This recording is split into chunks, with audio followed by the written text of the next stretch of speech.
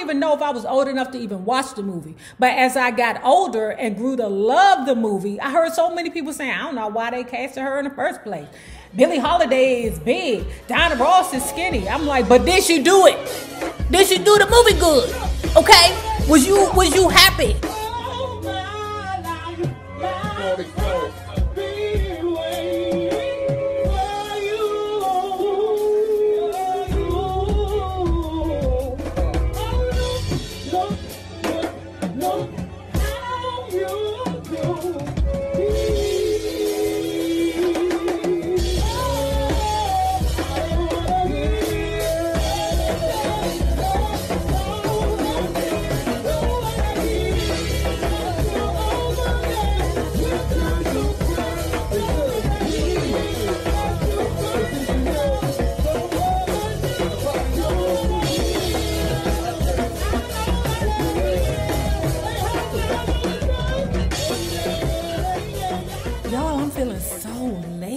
Y'all, oh my God, I'm starting to get anxiety because I'm fitting to go home in a spell, and I'm trying to make sure that everything is in order, okay? Like trying to get these videos like a week or two in advance, so when I get home, I can just chill and enjoy my family and don't have to worry about recording videos for you guys, because I know you use my videos as your morning coffee, which I love. That's why I feel bad if I don't give you guys a video every morning, or at least every weekday morning. But at any rate, I love bugs. If you have not already done so, please remember to like, share to Facebook, subscribe, and visit uptopbeauty.com. And if you are not already a part of this book club, please remember to hit the Patreon link below and or the join button here on the YouTube. And for a small monthly fee of $5, you babies, yes you, can be privy to all the shenanigans before the YouTube gets it, if the YouTube gets it. Now, let's continue talking about Call Her Miss Ross, the unauthorized biography of Diana Ross by Randy Taraborrelli, lovingly called JT. The month after Gordy decided to bankroll the script for the Billie Holiday story, he received the preliminary screenplay from Fury and Weston. He called Diana into his office and recorded the meeting on tape so that he could later send it to the producer and director. There was some question in her mind as to whether she wanted to make the movie, but Barry knew how to take care of that. He appealed to her fascination with Barbra Streisand by telling her that Streisand would do it if she were black. Suddenly, Diana became very interested. But why are there so many scenes in this movie, she asked. I mean, this is so long. How am I going to remember all of this? Why can't there be just 4 or 5 scenes? Barry replied. Because this is a movie, Diane. A movie has 50, 100 scenes, 200, and you're going to be in every one of them. But listen, don't worry about it. They want you. They want you bad. Jesus Christ, they came to me 3 times with this thing. Originally, Lady Sings the Blues was to be episodic, dealing with each of Billie's relationships with 3 husbands, but Barry decided that the 3 romances were too confusing. At his insistence, Fury and Weston agreed to combine all 3 into one, the one she had with Louis McKay for dramatic unity. But that's not truthful, Diana argued. It's not the way it happened. According to Diana, she said, oh no, what you're not going to do is make me, the black girl, look like a junkie whore. That's not what you want to do. Now, I might be a junkie. You're not going to have me running through 3 different ding-dongs in one movie. That's not going to happen. So now I kind of understand why they only featured really one man in Aretha Franklin's life in the Respect movie, okay? Because you don't want your star to be portrayed as, you know, somewhat of a, you know, fuss. That's Diana Ross. They don't want Diana Ross's reputation to be all, tainted by the fact that she sucking and kissing all over 3 different dudes. And Bertie Gordy, he can't handle that pressure. What? He about to watch his Diana suck on 3 different men? Diana said that white people certainly don't worry about changing the facts to make good movies. Why should we be saddled with it just because we're black? Berry financed the writing of a revised screenplay, which was then submitted to every movie studio and source of financing in Hollywood. No one wanted it. It quickly became apparent that the rest of Hollywood wasn't quite as enthusiastic about the Ross and Gordy entrance into the filmmaking community as were Weston and Fury. With the exception of an occasional Sidney Poitier film, black movies and black screen stars were not considered moneymakers. Except for Eddie Murphy, they still aren't today. This is back in the day, but still, we still don't draw in the numbers the way that white movies do, unless it's Black Panther. Until the early 70s, the black woman's image on the screen had been largely confined to broad Hattie Daniel and Butterfly McQueen-like portrayals. Lena Horne had really been Hollywood's only black screen legend. But at about the time Lady Sings the Blues was being hawked around town, Hollywood was about to realize a huge and untapped box office market in the black community. Frank Yabians received his copy of the script of Lady Sings the Blues on the first day of his new job as president of Paramount Pictures. He immediately called Weston and offered him a deal. By 6 o'clock that evening, he had agreed that Paramount would finance the film to the tune of $2 million. Today, it would cost at least 15 times that to do the same film. Film critics, jazz purists, and holiday fans lashed out against what they saw as outrageous casting. Diana certainly bore no resemblance to the buxom Holiday, and she had nothing in common with her musically. It also seemed that she simply hadn't had enough life experiences to draw upon to bring Billie Holiday's tortured existence to screen. To a certain extent, that was true. She and Holiday were very different in terms of their upbringing and lifestyles. At first, Diana was hurt by the negative reaction to her upcoming film debut. My God, what had I done to deserve this resentment? And from my own race and people, she said. Girl, I don't know why.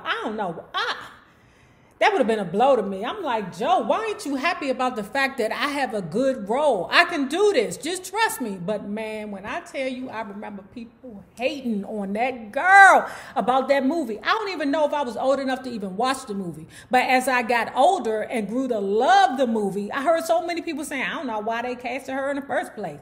Billie Holiday is big. Diana Ross is skinny. I'm like, but did she do it? Did she do the movie good? Okay? Was you happy? Months before shooting began, Diana immersed herself in the Billie Holiday legend in preparation for recording the soundtrack album. The thought of singing blues and jazz was intimidating to her at first, so much so that someone suggested she simply lip-sync in the film to Holiday's recordings. You know Diana DeRoss ain't finna do that. You want me to lip-sync? Bitch, I'm Diana DeRoss. If you put any challenge in front of me, brother, I'm gonna do it. When them people insulted her, that's an insult to me. What? You want me to lip-sync? Bitch, are you crazy? The double album soundtrack to Lady Sings the Blues contains some of Diana's best work by far. But when I tell you how she sang those songs touched me and moved me so deeply, okay? Oh my, good morning, honey. Ooh, oh, what a little moonlight can do. Oh, baby, ooh. The double album soundtrack to Lady Sings the Blues contains some of Diana's best work by far. Many women have attempted to cover Billie Holiday's music. Peggy Lee, Judy Garland, and dozens of others have recorded songs like I Cried for You and God Bless the Child with their own style and approach. But though technically proficient, their performances never seemed to fully capture the humanity that was Billie Holiday, except for Diana Ross. You will not take that from her, bitch. You will not take that from her. Most critics were absolutely dumbfounded by the excellence of these recordings. Ooh, hey, what a little moonlight can do. Oh my goodness, baby. Ooh. Once she felt satisfied with the recording sessions, Diana became consumed by the Lady Sings the Blues project. She continued her research into Holiday's life by studying photographs to associate facial expressions and postures and the fact that she probably had bad feet. She even noticed the combs, brushes, and peanut brittle wrappers in photos of her dressing room.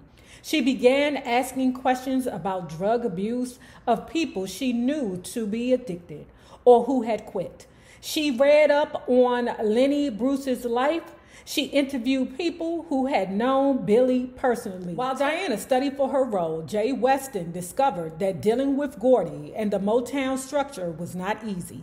An unhappy moment for me came when I found I had to share production credit with some Motown lawyers, James S. White, formerly of the William Morris Agency. He said, Motown is not an easy partner to be in business with.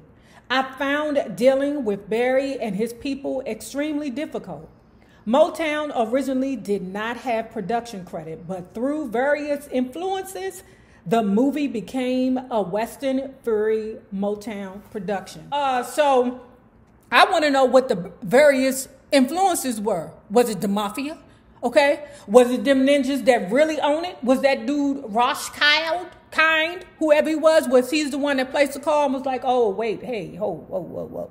Listen, you know we over here making this film with Diana. Okay, okay. You know she making this film, right? They ain't trying to give us more money. So we need to backdoor them, okay? Send Hammy, Knuckles, and Thumbs over there to talk to them, to the Western and the Fury people, okay? Because, no, answer no. That's not going to happen. No. Barry, who had made it clear that his major interest was in Diana Ross's future, now began to ignore the rest of the Motown family by delegating more responsibilities and power to others at the company. Most of these people were white, like attorney Ralph Seltzer. Ralph Seltzer, ain't that the one who Abdullah kicked his ass? Yeah, I think that's the one that Abdullah kicked his ass. He deserved it because he don't know how to talk to people. And collections man Barney Ellis, both of whom had been with the company since the early 60s. In fact, by 1970, 4 of Motown 8 vice presidents were white. 7 years later, whites would hold 4 out of every 5 power positions at Motown. The Motown offices were officially located in Los Angeles. While the move to the West Coast proved great for Gordy's kingdom, it was devastating to Detroit's blacks. Motown had stood as a symbol of what a black man could accomplish with business acumen and organization. So when Gordy and Motown moved from Detroit, it left a void in the community that had given the company its start. Around this time, Martha Reeves returned to Detroit from Europe and called the Motown offices to see if any recording dates were scheduled for her. Oh, they moved, she was told by the answering service. They what? They all moved to California, girl. But nobody told me nothing about that, Martha said. Well, girl, they gone.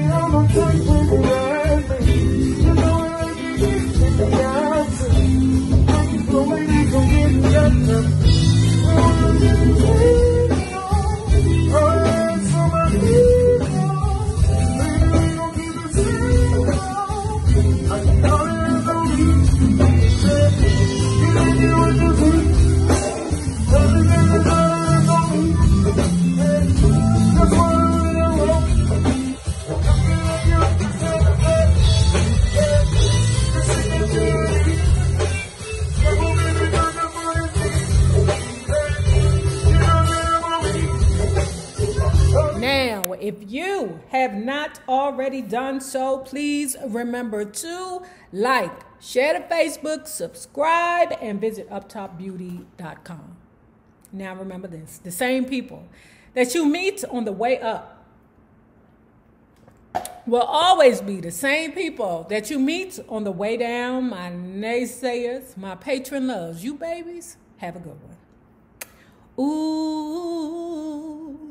Now, if you have not already done so, please remember to like, share to Facebook, subscribe, and visit uptopbeauty.com. Now remember this, the same people that you meet on the way up will always be the same people that you meet on the way down. My naysayers, my patron loves. You babies, have a good one.